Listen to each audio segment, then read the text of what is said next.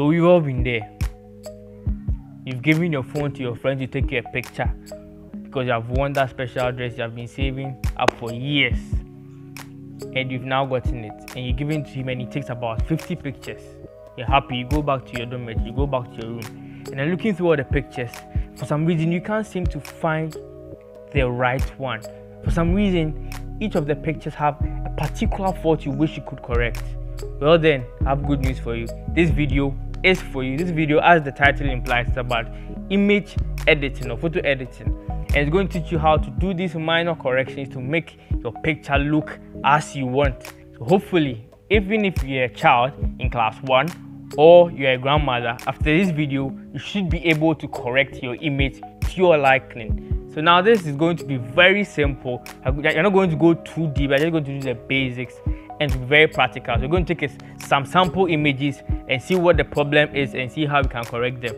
So if you have these kind of problems in some of the pictures, you can correct them and get the picture to your liking. I'm Michelle Manuel, and welcome to Tech Hit.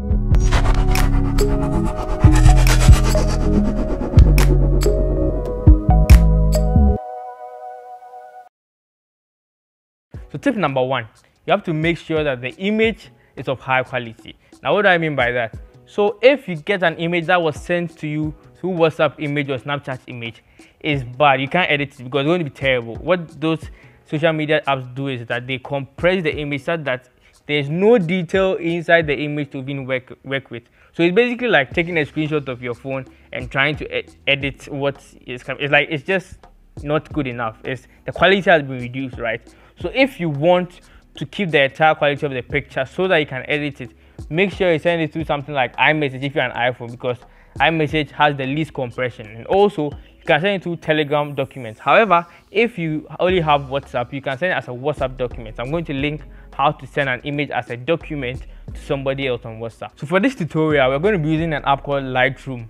However, what I'm going to mention under all these menus should be found on every photo editing app. So you should be fine with the photo editing app you have inbuilt on your phone. So what do we know about photos? From our video on mobile photography, I'll link it in the description, we learned that pictures are all about light and color, right? So I'm going to take care of light first, then we go to color. So when it comes to light, there are different aspects of the light that you can control in terms of your image. You have the exposure, you have contrast, you have highlights, and you have shadows. So these are the 4 main ones that we're going to tackle today. So what is exposure? Exposure is basically the overall brightness of an image. So here we have an app of choice, Lightroom, which can get on both Android and iOS for free. So when you open the app, right here in the lights panel, you realize that the exposure is right on the top. A word of caution that the exposure slider is a very sensitive one, so be careful not to drag it all the way to the extremes. So now, after I've gotten your picture, with the right adjustment, you should be able to get your picture's brightness to a just right amount. Now be careful of the bright and dark areas as you're adjusting the slider, because if you adjust it too low, you realize that you start to lose detail in the dark areas, and if you adjust it too high, well, you can see what happens. So try and adjust it and find the right balance between the bright areas and the dark areas. Let's try 3 examples. So let's take a look at one example. For instance, this picture at a glance looks quite normal, but then you realize that some places are quite bright, they are too bright. So what do? Go and adjust the exposure. So when we go to the lights panel here, you can see we can adjust the exposure, and let's see, here should be just right. So remember, we're not supposed to drag it all the way to the bottom. Now let's see the before and after. This is before, this is after. You can see the colors are now much more accurate and has a more pleasing look to the eye now. So yeah, that's how you use the exposure slider. So let's move on to highlights. So what is highlights? Highlights are basically the brightest spots of an image. So here's one very good example of highlights and where to be used. So let's try and identify, as we mentioned, highlights are the brightest spots of an image. So let's try and identify the brightest spots. You realize that there are a lot of spots inside. The light here, here, here, and here, and even the surface is quite bright. So what do we do if we want to make it look nice and even? Go to the lights panel, and the highlights are right here. Let's reduce the highlights and see what happens. Realize that when we reduce the highlights, right, let's take a look at before and after. Realize that the bright areas become more cleaner, right? It doesn't become too much, if you can see what I'm talking about. It makes it more visible and more nicer looking, right? So highlights are very useful in these kind of landscape scenarios where there are some bright areas that will be overexposed, that will be too bright, that will be shining in your face. So these are kind of the scenarios that it will be useful inside. You can see even the colors on this side have become more colorful. The original color has come to bear. You understand what I'm saying? Yeah. So next up we have shadows. So what are shadows? Shadows are basically the darkest spots of an image. So here's one perfect example where shadows be very practical. Now let's take a look at the picture. You realize that it already has some bright areas in it, for instance in the clouds, in the rails, and on the ground. But then the main subject of the picture, which is the person, the face seems to be dark. So now you realize that we mentioned that exposure increases brightness, right? Now if you decide to increase the exposure, you realize that it becomes too bright because there were already bright areas. Remember, exposure increases the overall brightness of an image. So in this case, exposure is not the right one. However, shadows, see, if you look at the face, you realize that the face is quite dark and the face has a shadow cast on it. The shadows of her face are on her face, if you can see what I'm talking about. So the shadows will be more appropriate for this scenario. So let's increase the shadows and see something. Now you can see much of the face in the picture. See the before and after. Now you can see there's much more information in the face. The main subject is lit up and it doesn't overexpose the clouds. It keeps the clouds, because the information in the clouds are the highlights, but the shadows are the ones that are darker. Remember, the definition of shadows is the darkest spots of an image. If you look at the before and you have to realize that the dark spots have been brightened. Just the dark spots, the bright spots have been left as it is. The shadows are very useful because most of the time when you take pictures of people, and especially their dark skin, you realize that it tends to underexpose their faces, tends to make their faces too dark. So when you increase the shadows, you realize that their faces become more brighter and you can see their faces more. So shadows are very useful. Let's take a look at an example. So let's take a look at this picture also from our previous example. Now this time around, you can see that the bright areas are quite bright, but then the dark areas are also very dark. What I mean by that is that take a look at the lights, they are bright. So you don't want to increase the brightness of the bright areas already, but then you want to increase the brightness of the shadows area. So you realize that if you increase the exposure, everywhere gets too bright. So we leave this exposure as it is. It's the shadows we want to increase. So you realize that when you increase the shadows, then you can see more detail of the face, since that is the main subject of the picture.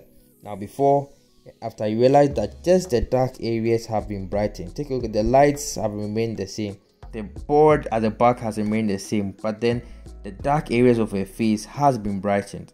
So shadows are used for just the dark spots, and it's very useful when it comes to pictures like these where the main subject is a dark skinned person, or there are some information in the shadows that you need. The shadow slider would be very useful in retaining those details.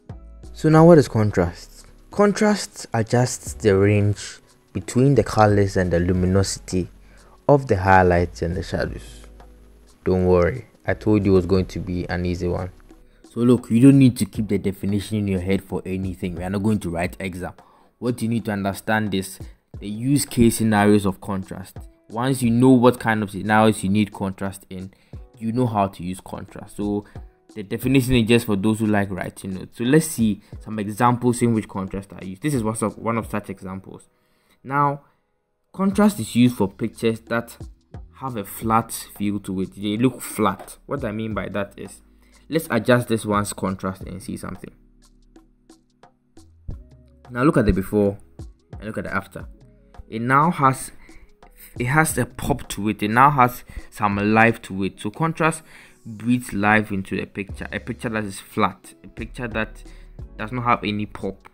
Initially you can see there's like some whitish cloud film all around the picture, and contrast kind of declouds it, right? So contrast is used for this kind of flat image where nothing really stands out, but then when you use the contrast brings out the life in the image. So basically that's what contrast is used for. Let's take a look at an example. So as another example, we have this picture. Now at a glance it looks like there's nothing wrong with it, but then for some reason it feels flat, if you get what I'm saying. Like from the previous picture, there's no pop to it. So what do? We adjust the contrast. So now let's adjust the contrast slightly, and now let's see the before and after. Before, after, before, after, before. So you see now there's a certain kind of pop to it, like it stands out more. It's the hair. Look at the hair becomes more black. It feels right. It now feels like it's coming at you. You understand? Even though it's not too much. Remember, if you go overboard, it will look like something else, right? So you have to find the right balance, which is like right here exactly. So contrast is all about getting the pop, getting the life out of the picture. However, it's not every picture you need to add contrast to. If you look at it, the before and after again, you realize that it looks like it's adding color to it, but then that's not the real essence of contrast. We'll show some example where contrast really doesn't help in the color. It doesn't give the life to it. That's when you need more color, actual color, and that's vibrance, and we'll come to it later on. So let's use this picture as our example and use it as a recap. Now, exposure, as we learned, increases the overall brightness of an image or decreases it when you decrease the exposure. Contrast gives the picture life, makes it pop out. So when you increase the contrast, you realize that it gives it this pop to it, and when you decrease it, makes it more flat. Highlights control the bright areas of the picture. So now if you increase the highlights and decrease it, you realize that the bright areas become more bright, and then when you decrease it, the bright areas become dark. And then shadows control the dark areas. So if you look at her face and her hair, where the shadows fall, you realize that when you decrease it, it becomes darker. When you increase it, it becomes brighter in those areas. Someone may ask why we didn't talk about the whites and blacks. Well, we didn't talk about the whites and blacks because it can be found on every photo editing app. But the four main ones that you can be sure to find on every photo editing app is the exposure, contrast, highlights, and shadows. However, on this app, which is Adobe Lightroom, you can find the whites and blacks. So what do the whites and blacks do? Basically, the whites is another form of highlights, but then they don't just control the highlights. They increase the white point, they increase the dynamic range. What I mean by that is, if you increase the white, you realize the bright areas tend to move to a white color, right? So if you take a look at the clouds and you decrease the white, increase and decrease the white, you realize that when you increase the white, it takes up the color of white, which is the white color. It might sound confusing, but then when you increase the white, basically the highlights become whiter, right? And for the blacks, it's the opposite. So when you decrease the blacks, the shadows become blacker, and when you increase it, you see less black in the image, if it makes sense. So let's try and use this image as our final practice image. Now, taking a look at it, it looks flat, right? So we mentioned that when the picture is flat, you increase the contrast. However, when you increase the contrast, you realize that it gives it this false color, which is not really appealing. So we don't do that. So how can we still give it a contrast without adjusting the contrast slider? Well, you can make our own contrast by increasing the highlights and decreasing the shadows, and this will increase the pop. Even if you look at the before and after, you realize that it's adding a certain level of pop to it. So we can create our own contrast if the contrast slider doesn't seem to appeal to what we want to create, right? So taking a look at the picture again, it seems everything is alright, but I want the blacks to go blacker because the hair is supposed to be black, of course, and the camera tends to make the black areas quite gray. So when we decrease the blacks, we get a certain level of pop, and then already I think we are good to go. So even without touching the color aspect, you can see we can improve upon the picture's quality greatly by just adjusting some of the sliders in the light panel. So I think I overestimated the time going to be used for this video. So what I'm going to do is that I'm going to divide it into two and make the video a two-parter. The first part we just did was going to be our light, and in a few days time I'll release the one which will be on a color. So after watching these two videos, you should be able to edit your picture to your liking. So until next time, I'll see you guys and see you very soon. Bye.